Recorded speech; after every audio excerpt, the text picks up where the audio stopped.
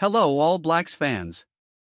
Veteran All Blacks hooker Dane Coles said he was gobsmacked to hear former New Zealand coach Steve Hansen is helping rivals Australia prepare for the Rugby World Cup. If you don't want to miss this and other news, subscribe to the channel now so that YouTube continues to send you the news that I bring you daily about the All Blacks. Now let's get the news. Hansen has agreed to assist Australia head coach Eddie Jones, a longtime friend, this week as an unpaid advisor while the Wallabies prepare to face France on Sunday in a World Cup warm-up played in Paris.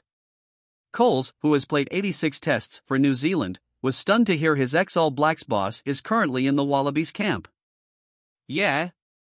Shag, what are you up to?" the visibly shocked Coles said, using Hansen's nickname. "That hurts a little bit, to be fair," he added. "I'm actually gobsmacked. He's a bit of an icon in the All Blacks setup. I'm a bit speechless. It's a bit disappointing, but we can't do much about that."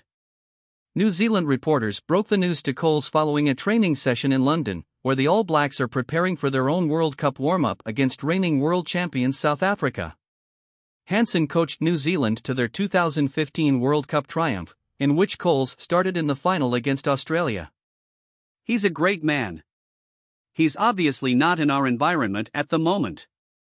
I suppose he can help out Eddie," Coles added. "Hopefully, he doesn't tell Eddie all our secrets. I think he'll be respectful, that's the main thing." Loose forward Artie Savia was more circumspect, saying, "Everyone's got to do what they have got to do." Good on him. In a phone interview with New Zealand radio station Newstalk ZB from Paris, Hansen explained that he is observing the Wallabies this week as a favor to Jones. Hansen, 64, said he would just like to put everybody's mind at rest that I haven't joined the Wallabies for the Rugby World Cup. I'm only here for about 3 or 4 days at the request of Eddie, a good mate of mine, just to give him some feedback on what he is doing. Rugby is bigger than all of us, so happy to do that, he added. Hansen made it clear that he is assisting on a voluntary basis. "If you are working for someone, you are getting paid. I'm not working for anyone, I'm just here as a friend," he added. The All Blacks and Wallabies have been drawn in different World Cup pools but could meet in the knockout stages. Do you think this help could make a big difference for the Wallabies? Subscribe to the channel so you don't miss any All Blacks news. Leave your comment below. Your opinion is very important for All Blacks.